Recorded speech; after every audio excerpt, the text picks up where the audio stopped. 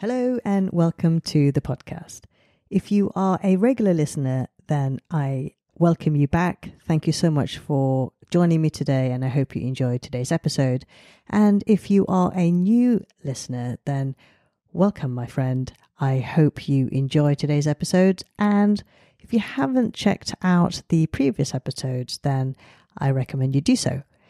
In today's episode, I am going to be talking about types of breast reconstruction in the context of a mastectomy for cancer surgery.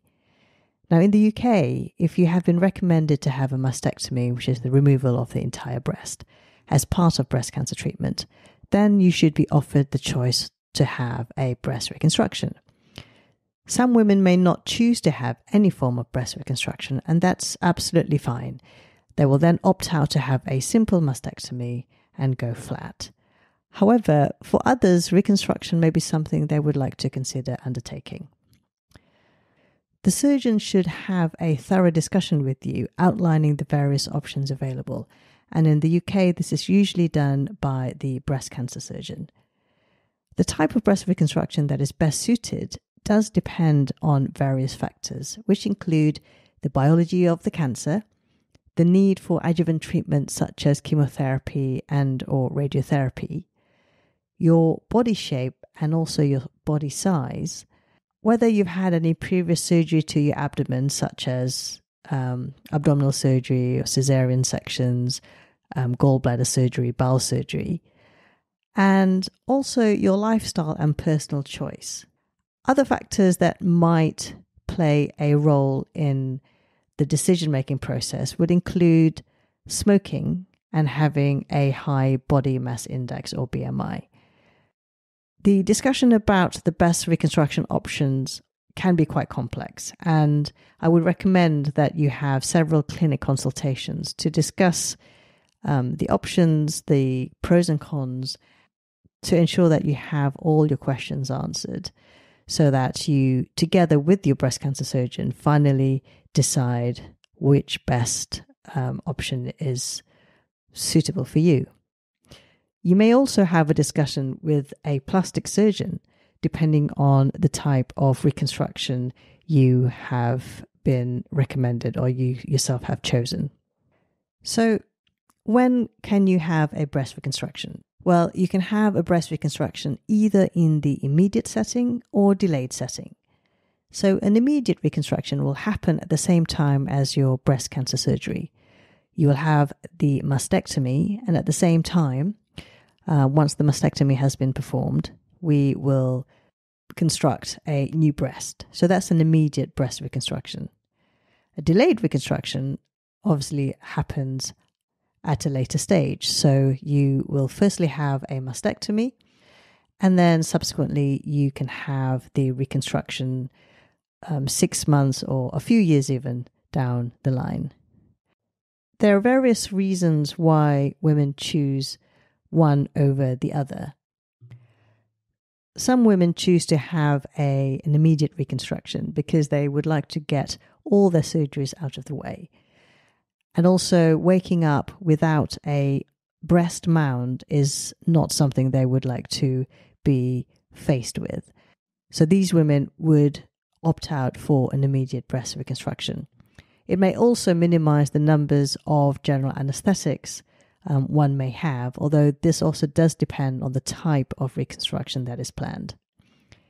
The downside of an immediate breast reconstruction, of course, would be that if you have any surgical complications, such as wound breakdown or a delayed wound healing, then this may delay any subsequent planned adjuvant treatment, such as chemotherapy or radiotherapy. Some patients prefer to have a delayed reconstruction as it gives them time to deal with a cancer diagnosis.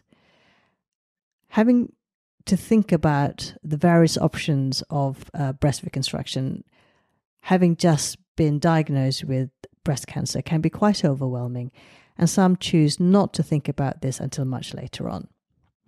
So those who choose to have a delayed reconstruction will then have their mastectomy surgery, and then usually 6 months or later can decide to have a delayed reconstruction. And so in the meantime, they would usually be given a breast prosthesis to be put in the bra to give a shape in the bra. One thing to consider is that if you do have a mastectomy and then need radiotherapy, then having an implant-delayed breast reconstruction can be quite challenging. And this is because your skin will need to be slowly stretched with an expander in order to finally accommodate an implant. So radiotherapy post-mastectomy may play a role in recommending what type of reconstruction may be right for you. Once you have decided on whether you would like to have an immediate or delayed reconstruction, then the next stage is choosing what kind of reconstruction you would prefer. Now, broadly speaking, breast reconstruction can be divided into implant-based reconstruction and autologous-based reconstruction, and this is essentially using your own body tissue.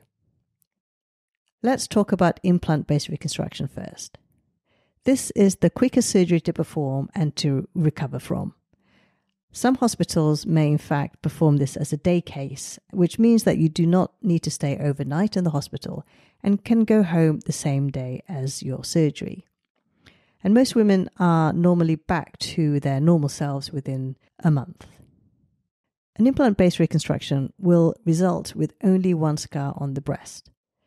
The implant itself is normally placed underneath the pectoralis major muscle, which is the chest wall muscle that is lifted off the rib cage, and this is called subpectoral reconstruction.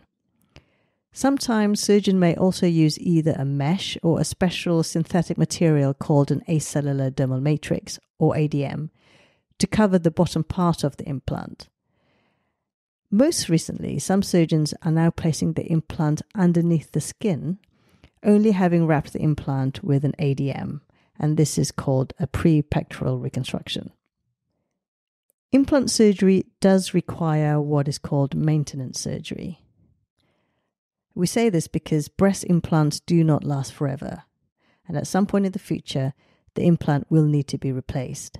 And this could be for a number of reasons, including a leaking implant, a ruptured implant, migration of the implant, and what's called capsular contracture, which is a thickening of the envelope of the breast over the implant, which can cause discomfort. When this surgery will need to happen is very impossible to predict.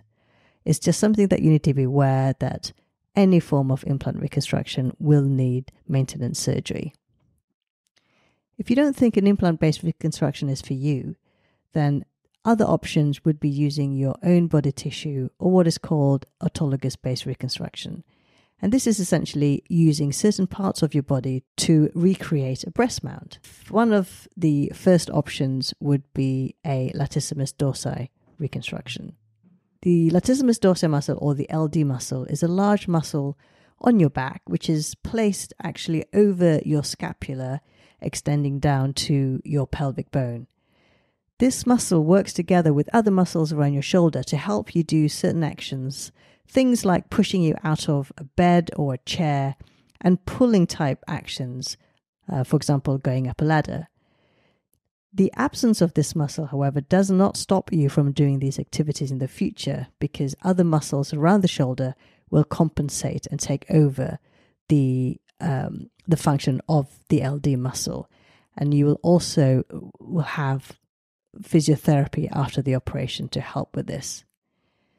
In this type of reconstruction, the LD muscle is lifted off the ribcage at the back and it's tunneled through an opening in your armpit and then used to fashion a breast mount.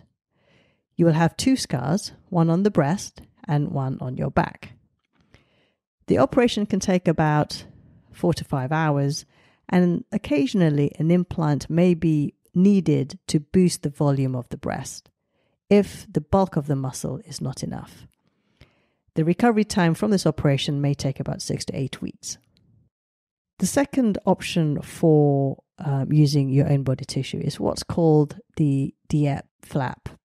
So DIEP stands for Deep Inferior Epigastric Perforator, and this is essentially the blood supply that keeps this particular flap alive and healthy. This reconstruction is the one that uses the fat and skin around your tummy or the abdomen. And some refer to this reconstruction as having similar procedure to having a tummy tuck at the same time, which on one hand is true, but that should not be the only reason why this type of reconstruction is chosen over the other reconstruction types. The surgery is the longest to do, taking anything between 5 to 6 hours, and is the longest to recover from, usually about 2 to 3 months.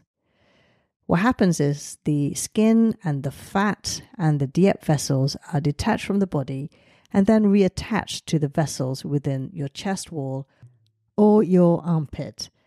And that is why, because we need to use microsurgical techniques, that a Dieppe-based reconstruction is performed jointly between the breast cancer surgeon as well as the plastic surgeon. The reconstructed breast does feel the most natural. The majority of the time it works. Only about 2 to 3% fail. And the other positive side to this type of surgery is that you don't need any further maintenance surgery. However, as the stakes are high for the surgery, many surgeons won't operate on women who are either smokers or are overweight with a high BMI, as these two factors increases the risks of complications. A third possible flap that can be used is what's called the TUG flap.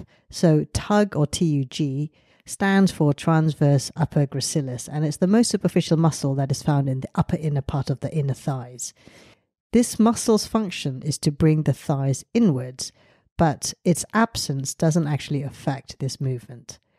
However, there is not a great deal of tissue bulk here, and this reconstruction is suitable only if you want to achieve a small breast volume and do not wish or unable to have a Dieppe-based reconstruction due to previous abdominal surgery, for example. You will have 2 scars, one on the breast and the other along the upper inner part of your thigh, which is usually well hidden. The operation may take 5 to 6 hours and recovery may take 6 to 8 weeks. So, as I mentioned, the ultimate decision about which type of breast reconstruction most suitable for you does involve extensive discussions between you and your surgeon. Factors such as your lifestyle, the need for adjuvant treatment such as radiotherapy, your general health, and also a personal choice will finally determine which is the right choice for you. I hope this episode has highlighted the various options for a breast reconstruction. And if you want to learn more about it, then you can check out the blog post at www.mybreastmyhealth.com/breast reconstruction. Thank you so much for listening. And if you did enjoy this and you have derived value, then I'd be grateful if you could leave a rating and review on Apple Podcasts.